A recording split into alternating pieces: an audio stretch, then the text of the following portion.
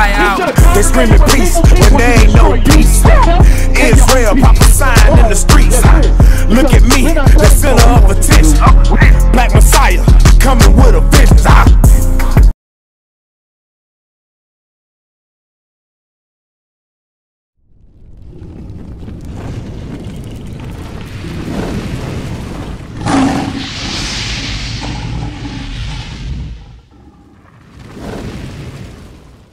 What's your name? Makai.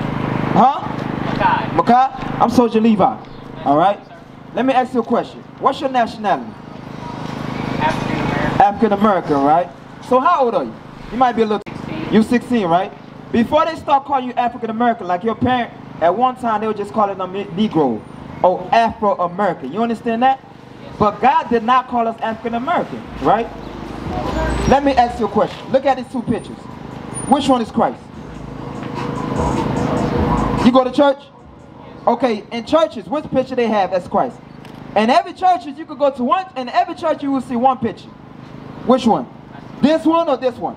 I seen a white picture. Oh, a white picture, right? It don't matter what church you go to, you always see a white picture. But when you ask them, where in the Bible Christ look like a white boy, but they cannot prove it to you. My brother, what color is Christ, my brother? No, stay right, don't go nowhere. What color is Christ? He's a black man, right? Give me that revelation. Go ahead. I'm going to show you that Christ is a black man. Now, Christ was an Israelite according to the Bible. Read. The book of Revelation, chapter 1, verse 14.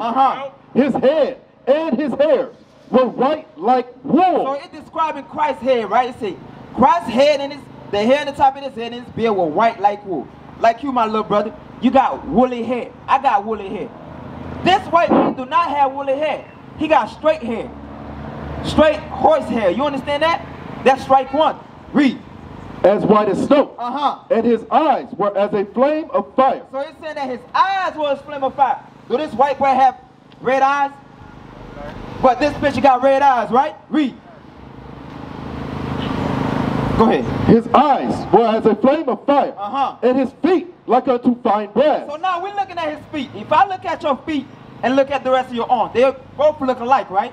One might be a little lighter than the other, but they still look the same, right? Watch this. Read. As if they burned in a furnace. Jump up from the breast part. And his feet like unto fine brass. So now it's comparing his feet unto fine brass. What color is brass? Brass. Like a penny. That's like brown or gold. There you go, like brown, like gold, right? It's saying that it's comparing his skin to what? Brass color. But let's see how dark his skin look. Read. As if they burned in a furnace. So if you take that same thing, right, and you burn it in the fire, what color it turn? If you take anything burn in the fire, what it turn? Black, right? So the Bible is saying Christ is a black man. That's right. But why are they pushing this image throughout the earth? Saying that Christ is a white man. White supremacy. White supremacy, correct. You a smart young man. It meaning that brainwash. They're trying to brainwash us, right? So you tell me you're African American, but I'm going to show you a true nationality according to the Bible. Deuteronomy 28. I'm going to show you that you're not African American, all right? That you're greater than an African American. That's right. There is no power in African American. That's why we've been oppressed for over 400 years till this day. You understand? You know a little history about slavery? Yes. Did you know slavery is in the Bible? Yes, sir. Did your pastor ever tell you that slavery in the Bible? That you could find your history according to the Bible? Bible study. Bible study. I'm saying is, does he ever say that your real history is in the Bible? No, sir. What he always tell you? He said that a lot of answers that we have in modern day questions are found in the Bible. But I'm going to show you that your pastor's a liar, all right? I'm going to show you that your pastor is a liar. Because everything I'm going to do is, I'm going to get it from the Bible. If I'm not getting it from the Bible, that means I'm a liar too. You understand that? Watch this. Deuteronomy 28:15. The book of Deuteronomy, chapter 28, verse 15. But it shall come to pass. So this is Moses speaking to the children of Israel. Read. If thou wilt not hearken unto the voice of the Lord thy God. So Moses saying that to the Israelite, if you not listen to God, read. To observe, to do all his commandments. To do what? All his commandments. If you don't want to do his commandments, read. And his statutes, which I command thee this day. The same thing Moses was telling our ancestors is the same thing I'm telling you today, young man. Read. That all these curses shall come upon thee and overtake thee. So the consequences for not keeping the commandment are curses or judgment from God. Are curses good or bad? Bad thing, right? Watch this, verse 16. Cursed shalt thou be in the city. The first curse is we're going to be cursed in the city. Name what bad, if you think about in the city, who live in the worst conditions? Us black people, black and Hispanics. Do you see most white people live in the worst condition? Barely, right? God said a first curse that's going to happen is curse in the city. That's your little brother. Hey, little man. Little man. Come back, little man. We trying to teach you that you're a God on this earth. You're a king on this earth, all right? Come right quick. Just give me 5 minutes of your time. All right? Keep going, officer. And cursed shalt thou be in the field. So if you know anything about slavery, what was we doing in slavery? Doing labor for whites. Doing labor for whites, right? Like what type of labor? Cotton field. Cotton field, right? Watch this. Look at this picture. Come a little closer. Watch this. Can you see? Our people, we was picking up the cotton from sunlight to from morning to night. You understand that? That happened to us. So what that make us so far? Are we African American or we the children of Israel? I say African American. You see, we still African American? Okay. Verse 32. Watch this. Another curse that's going to happen to the Israelite. Watch this. Go ahead. Verse 32. Uh-huh. Thy sons and thy daughters shall be given unto another people. Another curse that's going to happen is your son and your daughter is going to give into another people. When did that happen? When did they take our son and our daughters? During slavery, right? Guess what could happen? For example, that's your little brother? Yes, if your little brother was my son during slavery time, they could took him and ship him from Indiana to Mississippi, or from Indiana to Virginia, to North Carolina. Stuff like that, we couldn't do nothing about it. You understand that? Yes, sir. Read. And thine eyes shall look and fail with longing for them all the day long. So the consequence of that is, when they took our son, what you think our ancestors was doing? Were we happy or sad? Sad. We were sad. You understand that? We were sad. So that's what the Bible is saying. Read. And there shall be no might in thine hand. Another thing is you won't have no might in your hand. Do you know what it means when you won't have no might in your hand? We have no power. There you go. You're a smart young man. We ain't had no power to get them back. That's right. We ain't had no military power. We ain't had no money to buy them back. Imagine it. How can you have 50 slaves in one plantation and 2 or 3 white men, but they put fear in our heart? We could have overthrown them. We couldn't because of the fear that they put in us. Who put that fear in us? The white man or God? White man. No, God. Read verse 15. You missed the point. Remember this point. Verse 15. Verse 15. But it shall come to pass, if thou wilt not hearken unto the voice of the Lord thy God. So God said, if you're not going to listen to him, read. To observe, to do all his commandments. If you don't want to do his commandments, read. And his statutes, which I command thee this day. The same thing they were telling our ancestors, the same thing I'm telling you today. Read. That all these curses shall come upon thee. And do what? And overtake thee. They said all these curses going to happen. Are curses a good thing or a bad thing? Bad. Bad, right? What was one of the curses that I read earlier? Let me see if you're listening. If I can remember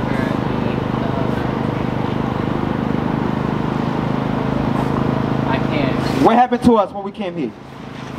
We was cursed. We was cursed doing what? We was cursed in the city. In the city, right? Worst conditions. What else? What was doing in the field? Picking cotton. Picking cotton, right? That's another curse. So that's how you know that you're children of Israel, because God said that was going to only happen to the children of Israel. That's right. You understand that? Now jump to verse 28. Watch this. Verse 28. The Lord shall smite thee with madness. So God said he's going to smite them with madness. If you look around the east side of Indianapolis, there's a lot of madness going on. Like what? Gang banging. Black men killing each other. Sisters what? Fighting each other. You understand that? Read. And blindness. And blindness. Read. And astonishment of heart. Meaning that we're going to be blinded to what's going on.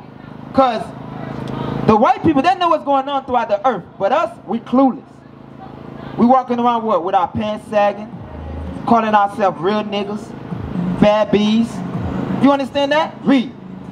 And thou shalt grope at noonday, as the blind gropeth in darkness. So that means that, you know how blind people, when it's dark, meaning that when blind people, they blind, right? It's still light outside. That means they can't see. They going like this, right? That's the same thing the Most High said going to happen to us. But we're not literally blind. but we mentally blind. We don't know what's going on. We don't know our nationality. We don't know our purpose in life. You understand that?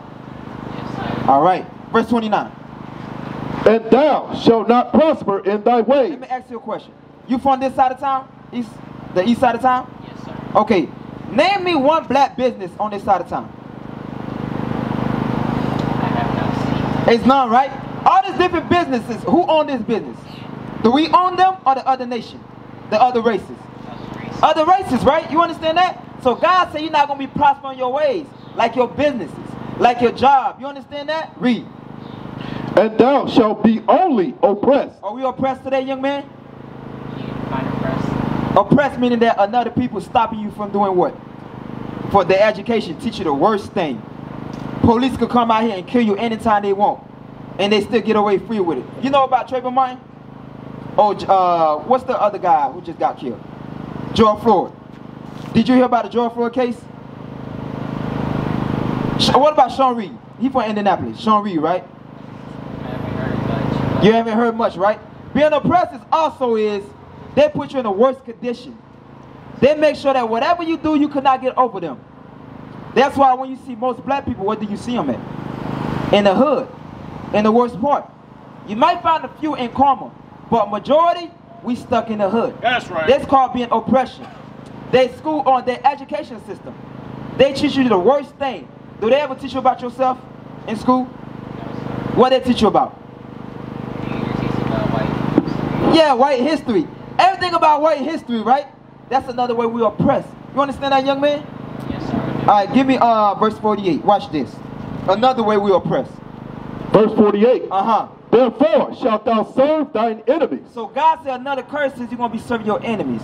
Do friends put friends in slavery? No. If you was my friend, will you put me in slavery? No, sir. So that's the white man who put us in slavery. What God called him?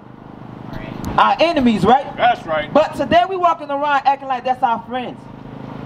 Our enemies is the reason why we can't prosper. But God is using our enemies. You understand that? Read that from the top, officer. Therefore shalt thou serve thine enemies, which the Lord shall send against thee. Who sent an enemy against us? The Lord sent an enemy against us. Watch this. In hunger. So if you want something to eat, where do you go get it at? Fast food. Fast food. Who owns those fast food? The white people, right? Read. And in thirst. So water. Water's supposed to be for free from the sky, right? Where do we get water from? Stores. Who own that? White. Like for example, like the water bottles. Like the water bottles. Who own that? White people. Like when we want to pay our bills, our water bills, where do we go? Do I go to a brother? Do you go to a brother, like for example, right? Your parents. Do they go to a man that look like me or a sister look like me to pay them for the bill? Who do they go to? White person. Watch this. Read. And in nakedness. Like even the clothes, young man. The clothes the clothes you got on, where do your mom buy that from? Walmart. Who own Walmart? White people. White people, right? Watch this. Read. And in want of all things. It don't matter what you want. Name me some stuff that you like. Anything that you like. Video game, right? Where do we get the video game from? Store. Who own the store? A white person. A white person, right? What else you like? I guess our bikes and cars. Cars and bikes, right? Nothing wrong with that. But the main point is, where do we get it from? Stores are run by white people. But run by white people, right? What God called them? Our enemies, right? Good thing, little man. I mean, young man. You paying attention? Read. And he shall put a yoke of iron upon thy neck. So what it mean when it mean that the enemy? What it mean when it said the enemy going to put a yoke of iron upon your neck? What is that? If somebody put a yoke of iron, or what? To bring us down. When it mean by a yoke of iron, it's talking about the slave chain, the chain around our neck. Take a look at this picture. You see that? We had those chains around our neck. That's right. The Jewish man that's calling himself a Jew today, or Jewish, he did not have an iron upon his neck. That happened to your ancestors. That happened to my ancestors. You understand that? Watch this. Read. Until he have destroyed thee. Let me ask you a question. Are we destroyed today? As a nation? Give me an example of how we destroyed today. Even though we are black kids, I actually not learning our true history. There you go. There you go. You understand that? In the school system, they make sure that they destroy so bad to the point that you don't even know that you are Israelite according to the Bible. Right. You don't even know that you are God chosen people according to the Bible. You understand that? What another way we destroy? Think about what's happening around the city. We're seeing out more black people get killed in cops getting arrested than white people are. You see that? That's another way we destroy. Another way we destroy gangbanging. Like I might, for example, I might see another black man look like me. Instead of always trying to salute the brother, trying to lift him up, right? What I do? I try to oppress him myself by either rob him, trying to kill him. You understand that? That's how we destroy as a people. Another way we destroy is we don't know that we are Israelite from the tribe of Judah or tribe of Benjamin. You understand that, young man? Yes, sir. All right. Verse 41. Verse 41. Uh-huh. Thou shalt beget sons and daughters, Uh-huh. but thou shalt not enjoy them. So another way we oppress is when we have son and daughter. That happened during slavery time on the plantation. Like the slave master, he could come get your what? Your son and daughter and do what to it? Either up for trade or work them to death. There you go. Either work them to death or put them for trade, right? Just like today, CPS could come to your mom's house. For example, if your mom not treating you right, you know that the white man have the power to go to your house and take you from your parents. Sir. But we can't do that to them. That's called being oppressed. Read. For they shall go into captivity. You hear that? They should go into what? Captivity. What another word for captivity?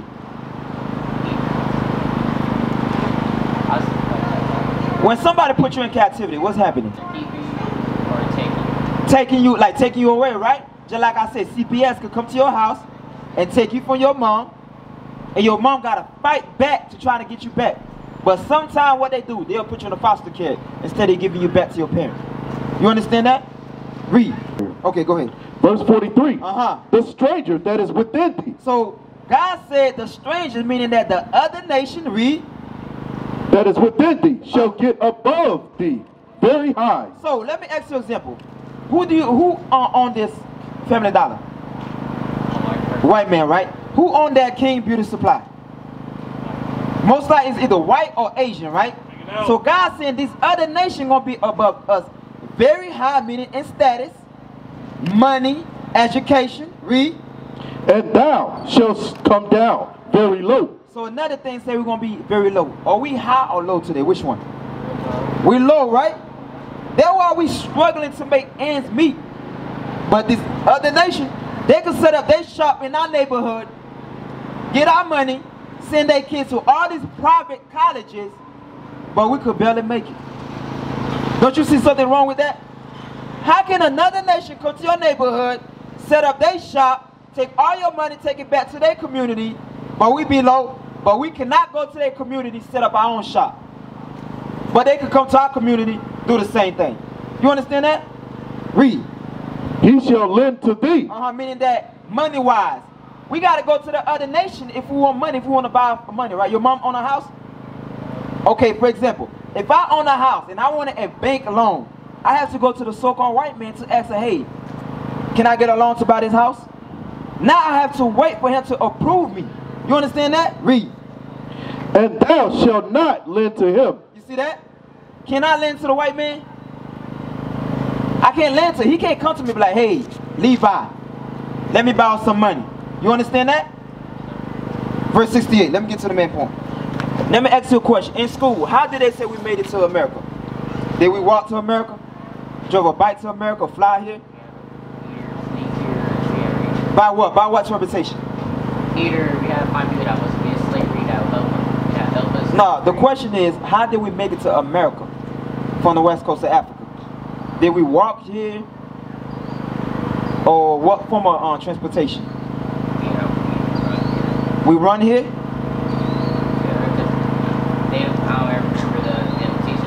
Oh, you see? That's what they're doing in the school system. They're taking our history out of the school system. But I'm going to show you how we got here. Read that for me, officer. The book of Deuteronomy, chapter 28, verse 68. And the Lord shall bring thee into Egypt again. So, if you know anything about the children of Israel, right? God said, I'm going to bring you into Egypt again. But the word Egypt have a meaning. I'm going to show you what Egypt means according to the Bible. Read. The book of Exodus, chapter 20, verse 2. I am the Lord thy God, which have brought thee out of the land of Egypt. So God said he brought us out of the land of Egypt. Read. Out of the house of bondage. What's another word for Egypt? House of what? Read that, officer. Out of the house of bondage. What God called Egypt? Bondage, right? What's another word for bondage? It's no, somebody put you in bondage. What do it mean? Like bondage meaning not against your will or slavery.